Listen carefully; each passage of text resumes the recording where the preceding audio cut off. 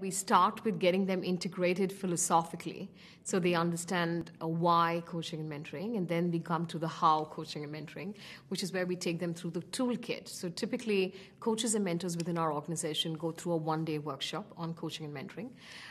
They can then voluntarily opt to go in for the SR coaching certification program, which means they'll come back for a full-fledged 3 days on coaching, and then we have our trainers who would actually observe them in actual coaching sessions. They'd have to clock in 60 hours of coaching, go through a written examination, and then get certified. Post a panel interview. So it's a little tedious and long drawn, but we have currently 65 of our managers who've opted to voluntarily get onto the SR coaching certification program. What we do with them when they attend the one-day program and thereafter, because not everyone opts for the certification, which is obviously a more long drawn process. I must tell you here that a lot of them believe they're natural coaches, which is they're very good at doing this already, and there's no need for technique or for formal training on this. So what we do is we stay in touch with them through coffee sessions. And so the coffee sessions are just experience sharing sessions between the coaches, so they know how they felt and what they experienced and what they're struggling with, because the challenge is that coaching or mentoring happens within the privacy of the coach and the coachee, or the mentor or the mentee. So good and committed coaches and mentors obviously always want to know how they're faring. So these invitations for stories and experiences from the coaches and from the coachees and the mentees goes a long way in giving them insights on how this entire program's panning out and how well they're doing.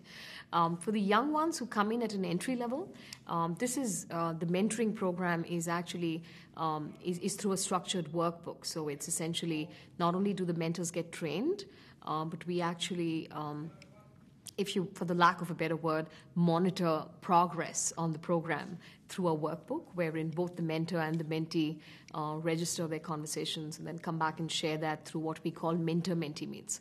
So mentor-mentee meets is getting the two together and getting them to start off a dialogue and getting them to understand what our preferred style of mentoring really is. And then, of course, we want stuff to, carry on naturally and normally between the two of them.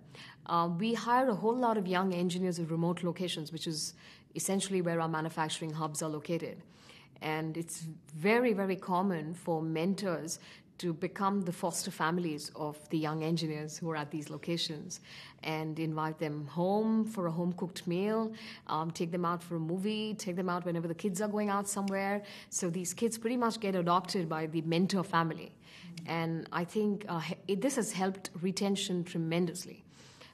So besides enhancing the happiness quotient and making them more productive early in the game, I think it has gone a long way in making very many people very happy with the very long-term, lifelong relationships that they've created with their mentors. So it's below industry norms on attrition. So typically our kind of, SRs is doing business in the area of steel and